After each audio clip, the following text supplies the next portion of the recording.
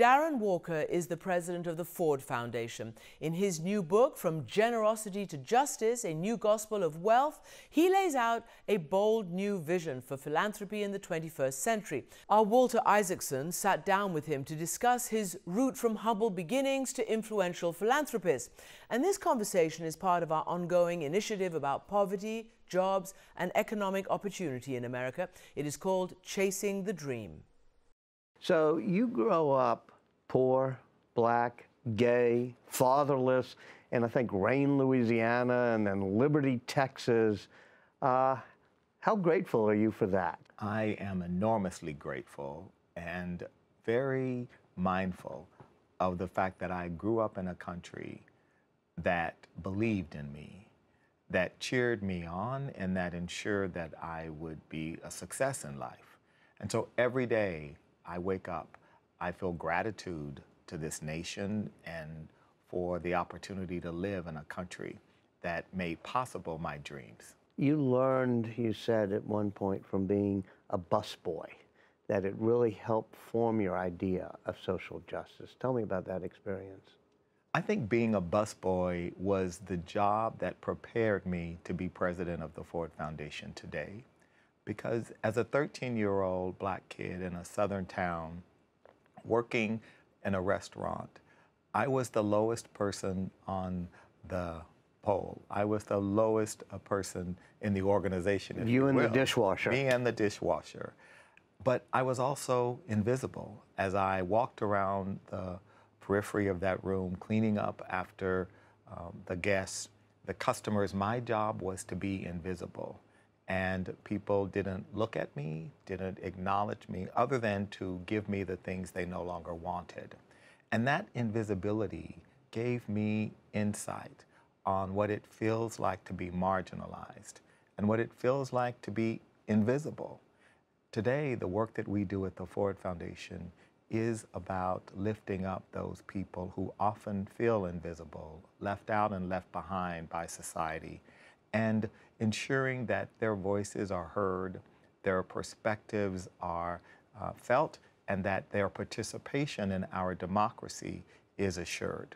When you took over the Ford Foundation, you did just that, which is let's focus like a laser on the problems of inequality.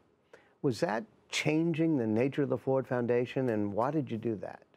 It didn't change the nature. It brought more discipline to what had become a quite far-flung set of programmatic activities. Mm-hmm. And what we did through the process of determining inequality as a great threat was to really excavate our mission, going back to Henry Ford's imperative of improving and strengthening democracy as one of the reasons why he created the Ford Foundation.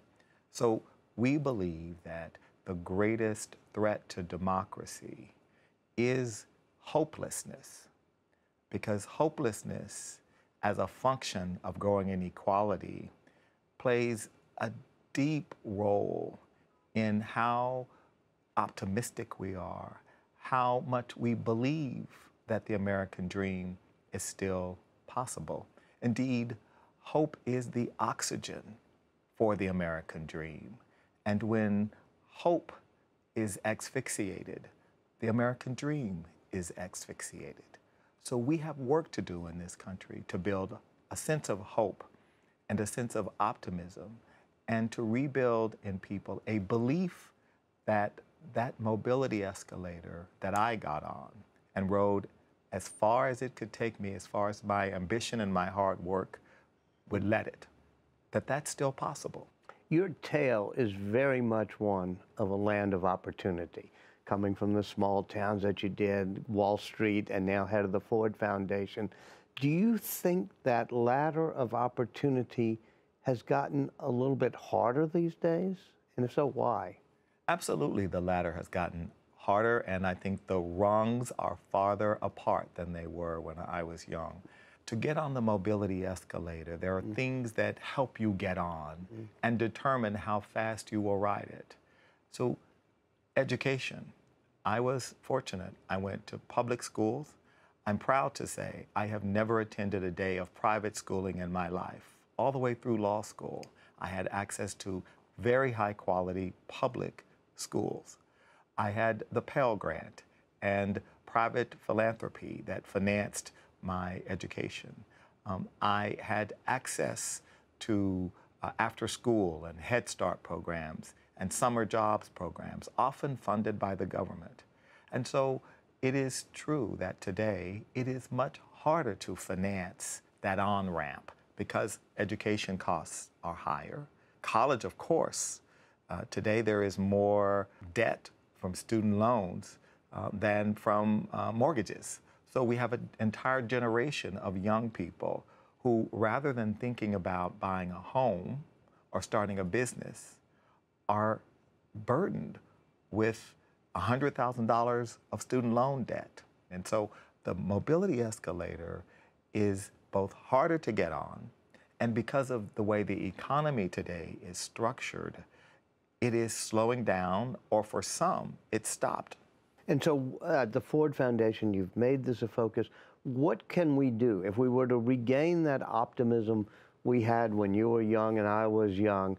What could we do to help that mobility escalator? First, we have to make public investments in public education, particularly higher education, which is the key, I think, facilitator and on-ramp to that mobility escalator. So today, higher education is unaffordable for far too many people. So we have to think about education. We have to consider the way in which the economy is structured and why today are the highest income people reaping the greatest benefits at a much higher rate than middle income and lower income people. And that's about tax policy. That's about challenges that we capitalists don't like talking about, like regulation and redistribution, because we haven't... Is that an inherent problem in capitalism in your mind, that the rich will get richer? It is a challenge in capitalism, but it's not inherent. We have designed a system, a capitalist system today, that distorts capitalism and does not generate the kind of shared prosperity that you and I knew growing up. Well, one of the things that happened is corporations shifted their focus from thinking they had multiple stakeholders to thinking that they only had to focus on a return to the shareholder. Do you think we have to move away or move back to a form of corporate and business that looks after its workers and its communities?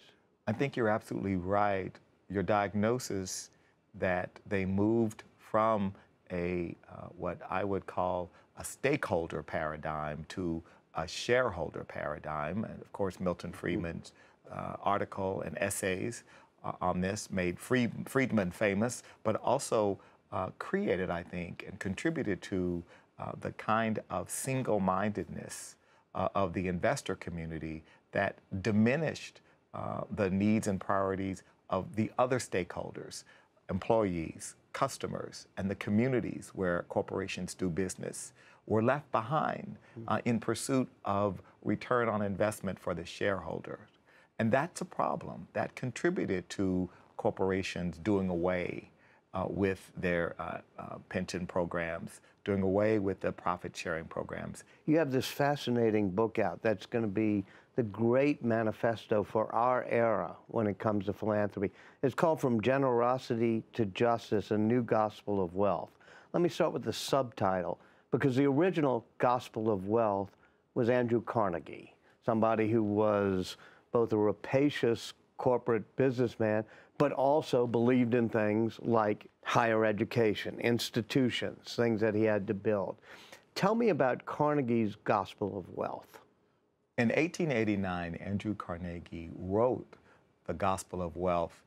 As you say, he was a rapacious capitalist. He was a reviled capitalist. But he also knew that there was something that he could do to make a difference in the lives of people who weren't as advantaged. And out of this new gospel came a set of ideas that led to the creation of the Carnegie free libraries across the country, because he believed that literacy was an important intervention in the lives of people, and that illiteracy was a root cause of the poverty that we saw at that time. He believed that generosity was important, and that operating out of his religious beliefs, it was critical that he be generous and charitable. Fast forward to 2020, it's not enough to be generous and charitable. We know too much today. We are a more inclusive, democratic society. We have made social advances that Carnegie could never have imagined. The progress of women, people of color, LGBT. Today, the imperative is not charity and generosity. The imperative is justice and dignity. And the question for philanthropists of this digital era, I believe, is what are you doing to contribute to more justice in society? You know, with Carnegie, he breaks the homestead strike. In other words, workers who want, he cuts the wages of his workers. People are killed by, you know, his guards protecting his steel mills, and that he makes the money and gives it away to great institutions. In some ways, your book is saying that model is not something we need in 2020. That model is not enough. Now, again, Carnegie and Rockefeller were just remarkably reviled. I don't know what, there's no other word. They were malefactors of great wealth, indeed, I think was Teddy Roosevelt's line. He indeed said that, and in fact, Rockefeller filed a charter in 1908 to establish the Rockefeller Foundation, and it took him 5 years to convince Congress to give him a charter to give his fortune away, because Congress felt that there was nothing good that could come of Rockefeller's wealth. So these were men who lived in a time when the idea that you do bad things and then you amass wealth and you give back, and that's your pittance. I don't think today that's enough. I think today the scrutiny that I think goes into asking questions, how are you making your money? Are you making your money ethically? Are you making your money because you're investing in prisons, in ammunition? I think wealthy people, entrepreneurs, captains of industry are under a kind of scrutiny that they were not during Carnegie and Rockefeller's day, and I think that's a good thing. You deal with a lot of philanthropists, and in some ways they get comforted by their charity. They feel they've been philanthropic, and so it's made up for some of the things they do.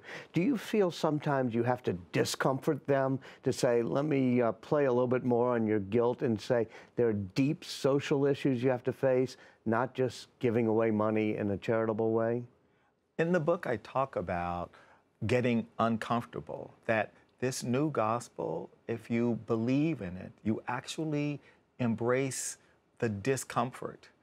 Charity and generosity actually make the donor feel good. Mm-hmm. So when you put the money in the bucket at the Salvation Army in front of Bloomingdale's during the holidays, you feel good about yourself. Giving through this new gospel doesn't always make you feel good, because rather than giving money for a homeless shelter, we have to ask ourselves, why is there homelessness in the richest nation in the world? In a city like New York, which has a housing crisis, why do we have $25 million condominiums for sale and the real estate developers received a tax abatement in order to be able to build these? So how is it that we live in a society where wealthy developers and wealthy purchasers are benefiting from an abatement in their taxes on their real estate holdings, when homeless people are literally on the streets in front of those $50 million apartments? We have to ask ourselves, what kind of nation do we live in that allows that? And how have I contributed to this outcome? And so for the donor, it does require holding up the mirror And that's a very hard thing because most Americans who are successful today believe in the idea of meritocracy. How else did they become successful? Because we have so many people who are successful who did start from very humble beginnings. And therefore, it's hard for those people to believe that there's something inherently unjust about America. They believe that America actually works. And for them, America has worked. But unfortunately, for far too many, America is not working anymore. And that's what we've got to change. You also have been working with the Chan Zuckerberg Foundation on a variety of projects. Tell me about some of those. Well, CZI is doing some remarkable work using technology and technologists for good. So whether it's work on the environment or in the biosciences, or even in criminal justice reform most recently, they are developing technology and using innovative approaches to accelerate discovery in the sciences, to reduce the number of people who are incarcerated. These are really remarkable initiatives that are happening in partnership with organizations like the Ford Foundation and others. So I'm actually really encouraged by this new generation of philanthropists that CZI represent. But isn't that another example in some ways of, people making money in ways that may not have benefited society, like Facebook and what it's done to our politics, and then trying to use that to give back? I mean, do you have to sort of question where the money came from in terms of Facebook and whether Facebook has been good for our society? Well, I think the question of whether Facebook has been good for our society and any number of the new technology companies is a very fair one, that we support organizations who are pressing those questions around privacy, around money and politics, which manifests, of course, on technologies like Facebook. But at the end of the day, we've got to ensure that every philanthropic dollar is put to the best and highest use. Darren, thank you very much. Thank you, Very Walter. moving to talk to you. Always great to be with you.